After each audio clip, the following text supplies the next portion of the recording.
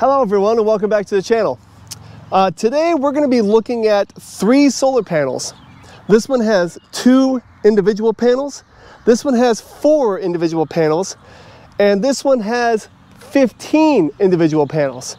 The 2 panel is a 100 watt GOFORT.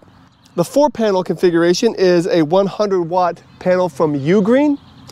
And the 15 panel configuration is from ALLPOWERS.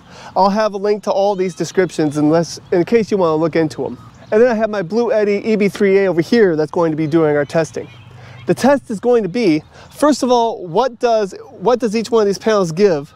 And then what I'm going to do, because there was a question, what would happen if I covered up one of these panels, like one of the 15? How much loss would I get? So I'm going to do that. I'm going to fold this up so it's exactly that size, and we're going to see the loss, and I'm going to show you the percentage loss. And then I'm going to do this exact same size on these other panels to show you what the difference is if you have a 15 panel, a 4 panel, or a 2 panel. I mean, does it really matter? Will you have the same losses? What will happen? So let's get started. All right, first of all, let's find our base. We'll go ahead and start with the 15 panel ALLPOWERS, and we'll see what kind of power it's giving us to our EB3A.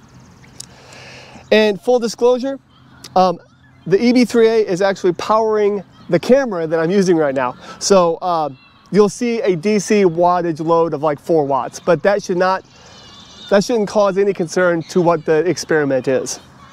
All right, I just plugged in the ALLPOWERS. Let me put the EB3A app on the screen so you can see it. And I wanted to remind you that it is 11 o'clock in the morning in Illinois. So it's a cloudless sky and it's beautiful out here. It is right around 78 degrees. These panels have been out here for about 10 minutes soaking up the sun. All right, and it looks like our ALLPOWERS is staying steady at 55 watts. So let's go ahead and put that on the screen.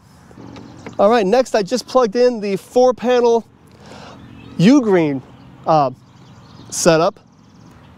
All right, and it looks like we're holding steady at 67 watts. So that one is a pretty good performer so far. All right, so let's go ahead and unplug the Ugreen and plug in this 2 panel configuration GOFORT. All right, and the GOFORT looks like it is also holding tight at right around 53 watts. So the ALLPOWERS and the GOFORT are right around 53, 54 watts, and the Ugreen is actually pulling out about 68 watts. All right, so I'm going to unplug the GOFORT, and I'm going to plug the ALLPOWERS back in, and we'll get it up so it's stable. All right, so the ALLPOWERS panel, the 15 set configuration, is staying steady at 56 watts.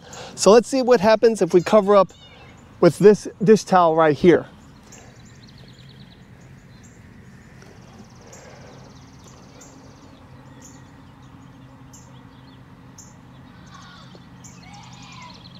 And it went down from 56 to 45 watts. So what is that? That's roughly an 18 or 20% loss. Okay, let's unplug it. And now we're plugging in the Ugreen 100 watt panel. All right, and it looks like we're holding steady at 66 watts. So let's go ahead and take this dish towel, and we're gonna set it right across the top here. And it went from 66 watts down to 36 watts. So that's a big deal. That's a lot more than I thought it would be. 37 watts. So, I mean, that's like a 45% drop, I think. So from 66 to 37.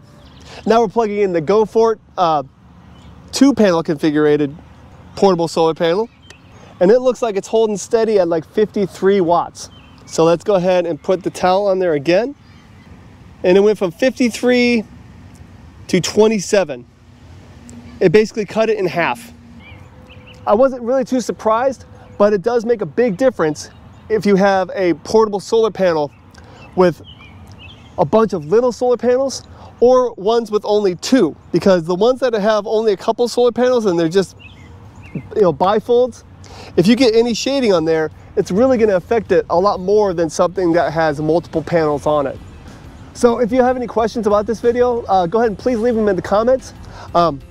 I'll have a link to these in my description just in case you want to look further into them. Thank you so much and have a great day. Bye-bye.